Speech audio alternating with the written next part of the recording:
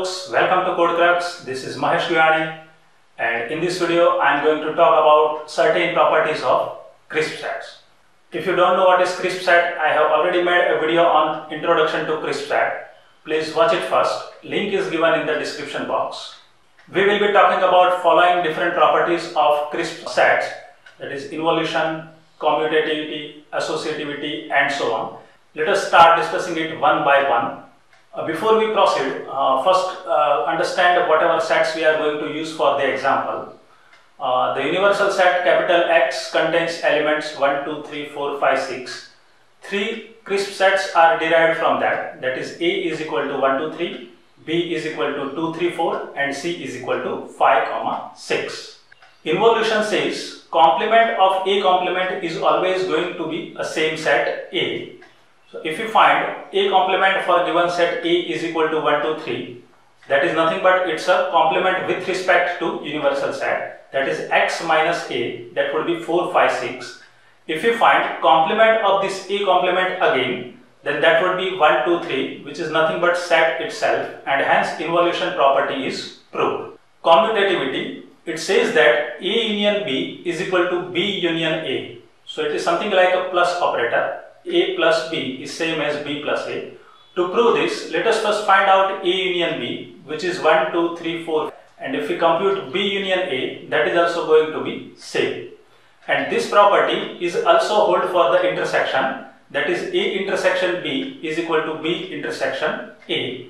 If we compute A intersection B, it is 2, 3, and B intersection A is also 2, 3. Associativity, that is A union B union C is same as first you find A union B and take the union of that with set C. Let us first find out left hand side of this equation. A union B would be 1, 2, 3 and 4 and union of that with C will be 1, 2, 6. If you first find B union C, then that would be 2, 3, 4, 5, 6 and union of that with set A would be same as LHS, that is 1, 2, 3, 4, 5, 6. So this property is hold.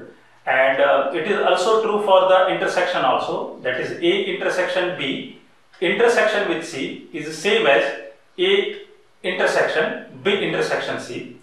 If we compute the intersection on left hand side, then that will be null because A intersection B is 2, 3 and intersection of that with C will be null. And if we try to find out it for right hand side, then B intersection C is null. And if we take the intersection of that with A, then that is also null. Set is also having property of distributivity, that is A union B intersection C is same as A union B intersection A union C. So let us first find out A union B intersection C. So first we need to compute B intersection C, which is nothing but it's a 5. And when we take the union of that with set A, then we will get set A itself. Now to compute the right hand side of this property, first we will compute A union B and A union C and intersection of that is 1, 2, 3. And hence we can see that this distributive property is also proved. And this is also true for the other side, that is A intersection B union C is same as A intersection B union A intersection C. And this also we can prove with the help of example. So you can see that this is true for left hand side as well as it is same for right hand side. Absorption property. So A union A intersection B is always A. We know that A intersection B will be a smaller set, or it is a collection of elements which are present in A and B both. That means that intersection will be always going to be subset of A. And if we take union of set with its subset, then definitely we will get the set itself. That is A union A intersection B will be definitely A. So A intersection B in our case is 2, 3 and if we find the union of that with A, then we will end up with 1, 2, 3 which is nothing but it's a set A. A intersection A union B is equal to A.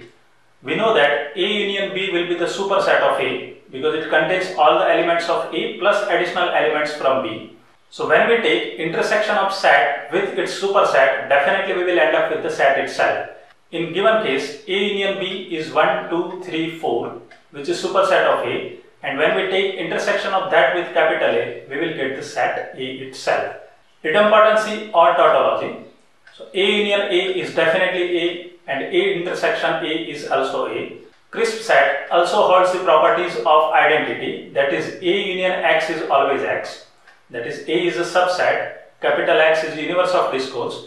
Union of anything with respect to universe of discourse will be always universe itself.